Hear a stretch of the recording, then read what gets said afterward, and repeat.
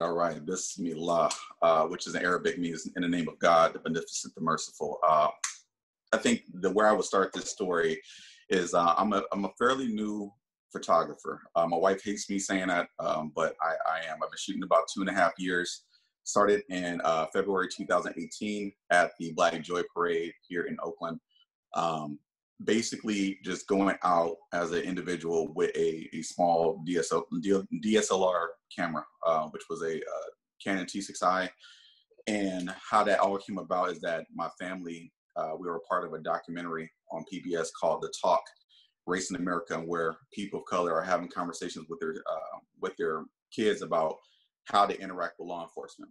So we got our camera to prepare for this national documentary that was on not just my family, but 5 other families, including Amir Rice's family and a whole bunch of variety of folks. So 2017 comes, documentary comes out. We're preparing for it as a family because the racial tensions in the country in 2017 was still high because Donald Trump had just become president. And so he's basically about to get sworn in. And so we get to that point, documentary comes out, and it got suppressed. The documentary got suppressed. It came out a couple times, and then it mysteriously went off the air in 2017. Jump forward to 2018, the Black Joy Parade comes about to Oakland. Me feeling just I guess the climate at the time, I just wanted to go out and document history. So I took that camera, just went and asked folks for photos. And once I got back from that day, showed my personal friends and family, people, say, hey, you have something. And enough people said that for me to pursue it more seriously. So I'm gonna go ahead and hit this button real quick. Let me get my song. So when I was in Africa last March, this is the first time I went to Africa. Me and my family went to Johannesburg, South Africa, and had an amazing time. And from that, really, that trip kind of helped inspire a lot of other stuff. It was really, when I went to that trip, it kind of just brought everything into full bloom. So let me get this started real quick. Give me a couple seconds. All right, so we're gonna go back a little bit. So these are just, I'm gonna talk about different photos that you see on your screen. This is taken at Lake Merritt. They had a lake fest about 2 years ago. So the picture that you're gonna see in this collection is gonna be a culmination of things from 2000, let me go back. There we go. From 2018 to now. And so you're gonna see different, images. But my main thing is just trying to make sure that we are beautiful. And so just being in these spaces just to see us, capturing moments. I thought this image was pretty interesting on how this young girl was taking a photo at the same lake fest. So they're like, all right, take a picture with the cops. And I think the picture speaks for itself. Let's see if I can go here. Once again, just capturing Blackness in a way that just try to dignify people that's been subjugated to a tremendous amount of hate and discrimination for 400 years. And so for me, it's just something that I want to make sure that that I want to communicate. This young brother right here, about the same day, his eyes were just striking to me. Go back to this one. His eyes really stood out to me, where, I mean, it was just piercing. I was like, you know what? I got to ask this brother for this photo. And luckily he obliged. I never really even seen someone with eyes that was just that magnificent. And this is just no post. This is just straight from the camera, kind of what it was. Next one, my wife. This is my wife, Nancy Abdul-Shakur, who's on this call. We did this at Treasure Island, and we're Muslim. So they have this flag, and I was like, you know what? It was something that I wanted to take a photo of. And a brother of mine named Ridwan Al-Hami has another similar, it's a big poster of a Muslim woman that's in pretty much every school in America. And I wanted to do my take on that. So I told my wife, hey, stand right here and take this photo. This is Art and Soul, Oakland, capturing the Blackness and the essence of beauty and just street dancers and performers and being able just to be there in that moment. It just means a lot, manhood, fatherhood, these things that, for me, in my communities, things that have to be elevated. As a Sunni Muslim, I thought it was important to also capture the Nation of Islam, which theoretically we think differently, but it was just important. Go right here. This is Fancy Dawn. This is my sister. She's repping beautifully that yellow and blue, whether it's the Haitian colors because she's from Haiti, or just the Warriors colors because we in Oakland. I just thought when I saw it, I thought this was just a gorgeous kind of photo and use kind of the lines to kind of frame it for me. I just thought that was important just to have it in there. This was taken at City Hall.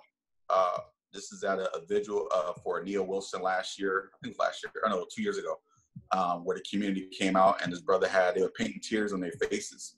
And I was like, I gotta get this photo. And I thought it was really, really interesting. Just that, for Black men in particular, to be vulnerable and to be soft. I thought that was, or to be empathetic. I thought that was very interesting. So I wanted to, take that photo. All right. This is from a Berkeley protest. So as a photographer, if you're a photographer, you're a shooter. And so for me, I don't just capture Black people well. I capture anybody well. That's what a photographer does. I thought this person was just dope. Got the joint. I was like, I was sitting there. I was like, that'd be a dope shot. And I have my 70-200. So I'm like, just ready to, rolling with it. And I just got this image. This is one of my favorite images because it shows someone that non-gender conforming. I don't know how they identify, but I thought it for me would be a dope image to capture. Shout out to the LGBT community. Jet, his name is Jet. I took this image at Jack London Square. There was a traveling fest called the Audacity Fest, which promoted Black folks to travel. I think it was last year or the year before.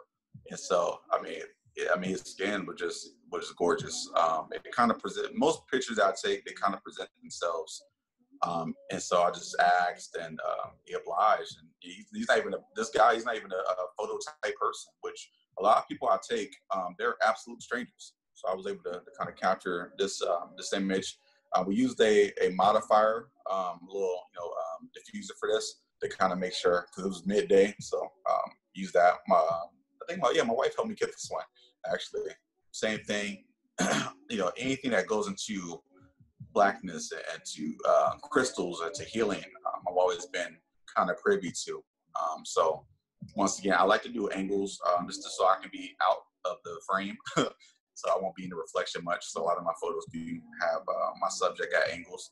But for me, it's always about the image and the emotion that is behind a photo. Let me go over here. This is my friend Aaliyah Sharif. She's a dope, talented Muslima MC here in Oakland. We was at the 50th Black Panther anniversary and saw her. You can see the little diffuser that I used in her glasses. But I was like, hey, stand right here and let me get this image. One of these images was actually reposted by MTV when they went to go highlight Leah, because once again, she does music. So I just thought it was a dope image. Super cute, right? Took this picture at Afro Comic Con in Emeryville. They had, Black superheroes, and I thought, it was an indoor event, and I'm like, okay, I'm not gonna really get a whole lot in this environment. And they had this one kind of green screen kind of area, and I saw this young lady just kind of there, and I asked the parents, because I don't shoot a lot of kids as a youth worker. I know that's, you have there's some rules of engagement when you go into ask parents and for permission. So, but this time I did, and so I thought it was super cute with her Black outfit, or Black Panther outfit. So that's that picture. Everything for me is energy. I read energy. I try to read it pretty well. That's kind of who I ask. I go by nonverbal communication as I'm in spaces, and if I get that little nod, I know it might be a good chance. Every blue moon, you get rejected, and it happens. And that for me is not fun. It's not cool. But it happens. And I think as a photographer, even to this day, still trying to push past that anxiety. Because when you take photography, when you take photos, I told other people this, but it's for me, it's an energy exchange, it's a power exchange. you're transferring energy. And so if the vibes are not right, I do not take the photo at all. Yeah, fantastic. Yeah. So that is my son. That is my son, Zaire. This is, school picture day. I wanted to take a picture of my son. The reason I added this photo into the set is because he's the inspiration behind how I really kind of started. My wife was pregnant, 9 years ago, and just going and being a father and documenting my family. That's kind of where I got a lot of practice. And then, my son, mashallah, he's a handsome kid. So he made my job very easy. And so being able to capture this image, but that is Zaire. He's much bigger now, but that's him a couple years ago.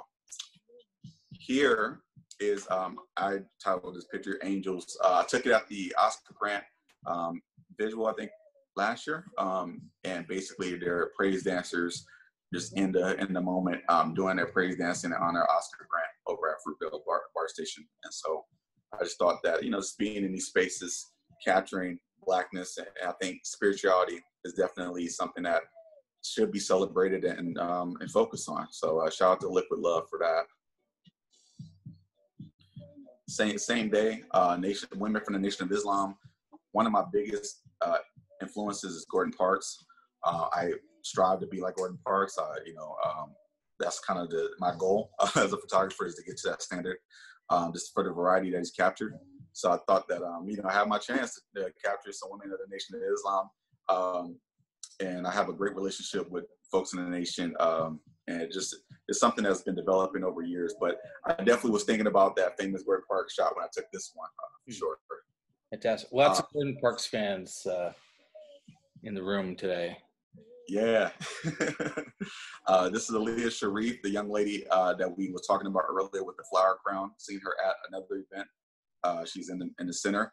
And this picture is important to me because within the Islamic community, historically, there's always been a kind of, not a beef, but there's always been a kind of tension between Orthodox Muslims and Muslims in the Nation of Islam, because we don't believe in the same ideology. And so I want to get this photo because over the years, they have, each community, they've gone back and forth, and I thought it was really, really symbolic and powerful to have members of both communities in one shot. And so shout out to both the Orthodox and Nation of Islam community for this photo. My homegirl, Jennifer Johns, very amazing vocalist. Just like I said, just capturing the moment. She's hugging a photographer, I believe. Uncle Bobby's in the background. You can kind of see the Oscar Grant silhouette on her shirt. Like I said, I just wanted the photos. I love being able to be in a space and capture a moment. This was taken at the Women's March. And I thought this is about 2019. I thought I saw her sign. I was like, yo, I got to get this photo. And it was interesting because the Women's March, it was largely ran by white women. We had Linda Sarsour and I think Tamika Mallory and different folks, but it was more of just kind of like, hey, I'm going to make sure I see y'all at the Black Lives Matter March. And Lord and behold, what will happen a year later for us to be in this situation now. So thought that would be interesting. Took this at Black Joy, that I think was Black Joy last year. And I mean, very handsome brother. Love his fedora. Love the imagery. For me, when I take photos, it's always the eyes. So if you look at this photo, for me, it's always trying to capture something in the eyes.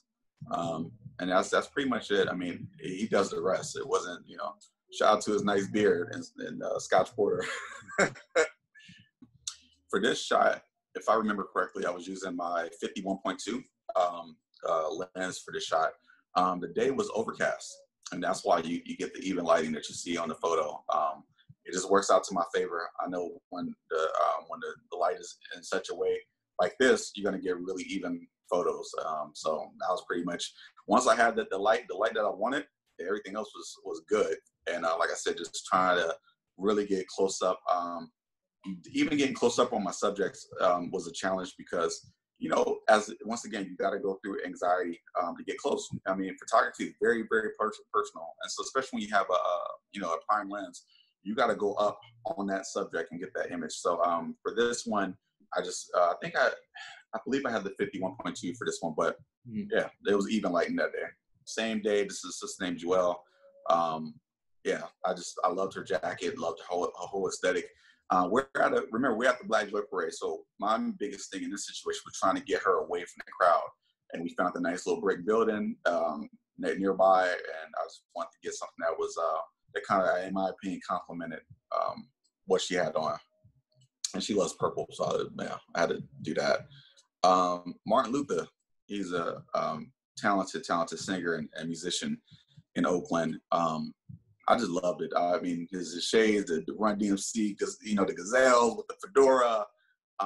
I love this image mainly because I love the reflection in his glasses. You can see the city in his glasses.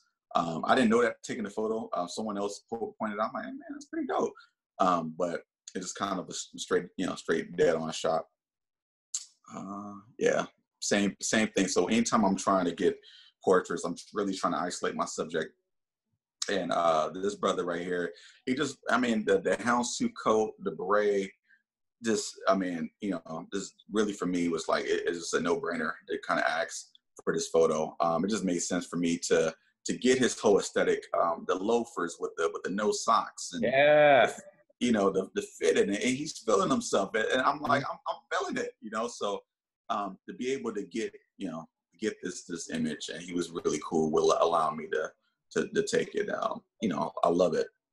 Do you think that a subject like this, that he understands what you're trying to do? Folks take photographs for a lot of different reasons. Yep.